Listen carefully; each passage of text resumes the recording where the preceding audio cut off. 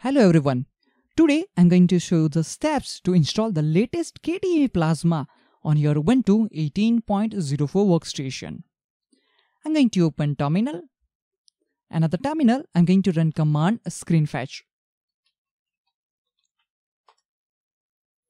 As you can see, my operating system is Ubuntu 18.04 and currently I'm using GNOME desktop environment. So in other words, I can say I want to convert this GNOME Ubuntu into Kubuntu. First of all, we need to install Tasksel tool that enables the downloading of several related packages at once. So let's run command sudo space apt space install space Tasksel, and then you need to press enter key. It is going to ask for your sudo password. Hit enter again. Press Y to continue and hit enter again. Okay, I'm going to clear the screen. Let's start the installation of kubuntu-desktop on this computer. And for that, we need to run command sudo space tasksel space install space kubuntu-desktop. As you can see, Tasksel tool has started retrieving the files.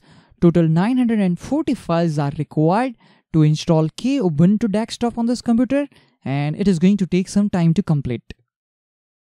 Once this tool retrieves all those packages, after that it will start the installation of those packages. Okay, as you can see, installation has been completed successfully. Now we need to restart a computer. And for that, I'm going to run command init6.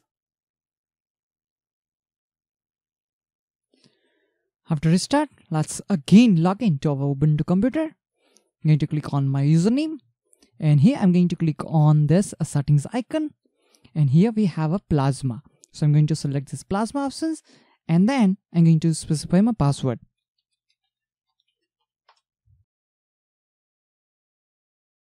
And now we have KDE Plasma on our Ubuntu desktop. Let's open console. And here I'm going to type command screen fetch.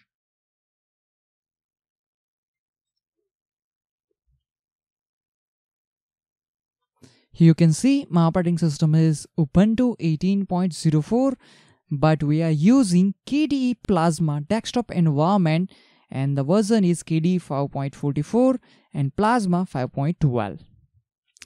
So this is the way how we can install KDE Plasma on your Ubuntu 18.04 workstation. I'm going to close this terminal. Let's click on Application Launcher. I'm going to click on Applications, and I'm going to click on System. And here we have an Info Center. Let's click on it. And here we go. As you can see, under information about the system, you can see Ubuntu 18.04 is there. But this is our Ubuntu 18.04 computer, where we have installed Ubuntu desktop environment. That concludes this video demonstration. Thank you all for watching this video.